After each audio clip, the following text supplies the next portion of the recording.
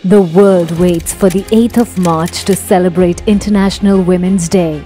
But some women refuse to wait.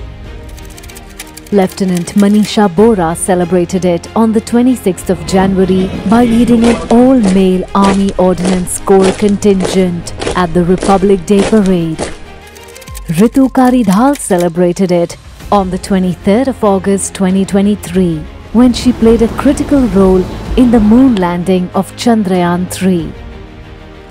Sudha Murthy celebrated it on the 5th of April 2023 by winning India's third highest civilian award, the Padma Bhushan.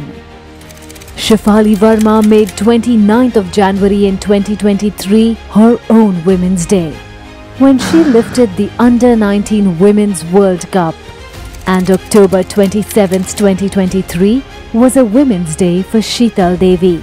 That day, she became the first Indian to win 2 gold medals at the Asian Para Games.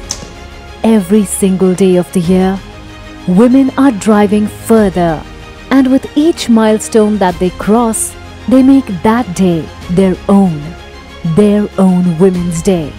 Which day is yours? Hyundai, drive your own Women's Day.